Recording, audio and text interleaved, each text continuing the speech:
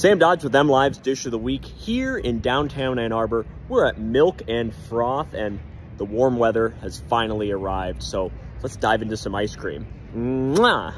Nestled in the old Prickly Pear location, Milk and Froth comes to Ann Arbor from downtown Detroit, complete with made-from-scratch flavors such as Earl Grey and dairy-free roasted strawberry.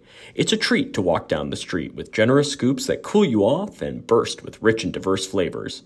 The creamy scoops also can come in a waffle cone that crunches with every bite. So emerge from the Michigan cold and stop by Ann Arbor's Milk and Froth.